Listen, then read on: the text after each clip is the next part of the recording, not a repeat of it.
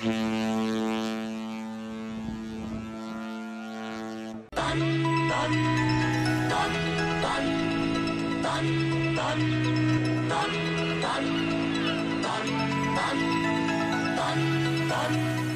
here we are in the Heroes Bar and my hero. John, that's so sweet. Welcome. Ladies and gentlemen, please say hello virtually to our wonderful president, Christine. And Christine, we are sitting in the Heroes Bar and it is a special day. We are going to be whisked off to rehearsal in a few moments for the naming ceremony. But I want to start with something that you said to me last night, and I had no idea, and it sort of resonated with me, that we've reached the grand number of 27. Tell us what that number means. Well, we were at 27 ships, and then COVID happened, and as you know, a number of ships left the fleet.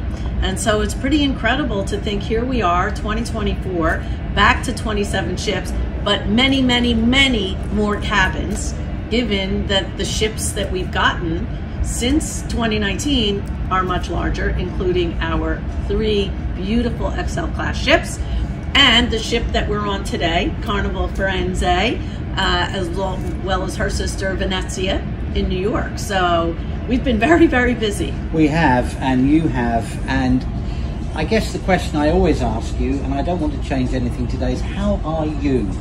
How are you doing, and what is the continuing motivation that you have when you wake up every morning?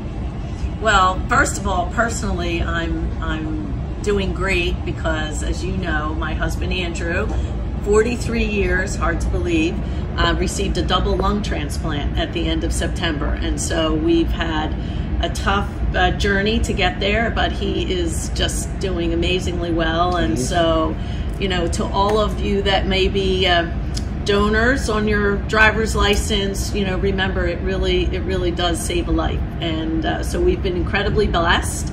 And for me, when people said, how did you deal with all of that and do your job? But for me, my job has really been never boring. And as I said last week at an event, the thing that keeps me going every day is, you know, the teams on board our ships who work so hard, who are away for their families for months at a time, who really deliver the Carnival experience and make the memorable vacations that our guests love, and especially all of your fans, right, who come back again and again. And so for me, every day, the decisions we make always with how do we make sure we're supporting our team, how are we giving them the tools, the training, the opportunities that many of us maybe take for granted.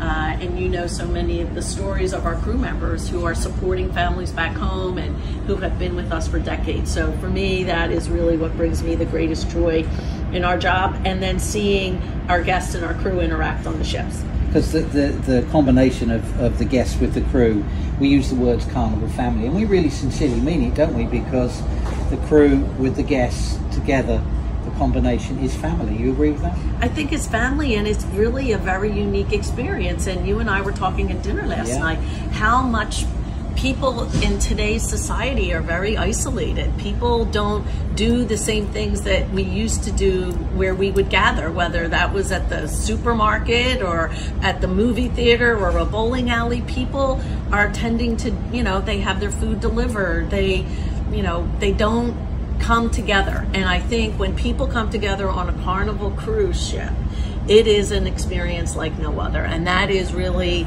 made possible by our crew. And you're right, so many people say to me that on land they're quiet, they do their job, they watch a bit of TV and they go to bed, but on here they sing like nobody's watching at karaoke, they dance like nobody's watching on Lido, and you culminate that, you really do. One thing you can never do, Christine, is ever go on Undercover Boss. Because I do not believe there is a single crew member out of the 35,000 we have at sea who do not know you and who you haven't met. And I salute you. I don't know where your energy comes from, but the crew feed off you. and you should well, I feed off of them, well, so it's yes, it's mutual feeding. And we had a nice pep rally this morning they loved it. with Carnival, Firenze, and then I spent probably 45 minutes taking selfies and photos with the crew, and it makes them happy, makes me happy, and again, we're really blessed, and the ship is beautiful, so we're so excited to have her welcome. And we're going to have lots of people watching this. Two quick things. First of all, what's next? What's the next big celebration? Have you got a key to tell us, to open that door about what's next? Well, obviously, up next is Celebration Key, and we've been introducing the different portals, as we're calling them, that are going to be great guest experiences, whether people are traveling with other couples, adults, kids, and families, but it's going to be a spectacular destination. And we're also very, very excited because I know your fans all are well aware and have been to Half Moon Cay.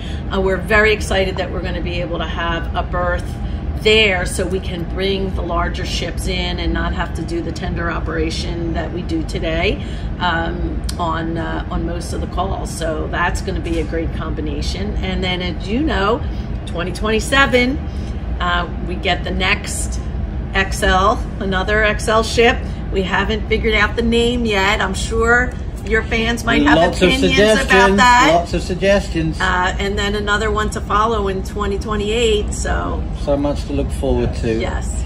I posted the picture a few days ago of you receiving your Lifetime Achievement Award. It would be amiss of me not to say congratulations. You don't have to say anything, just keep smiling, because that was a massive moment and very rare for them to give that kind of award.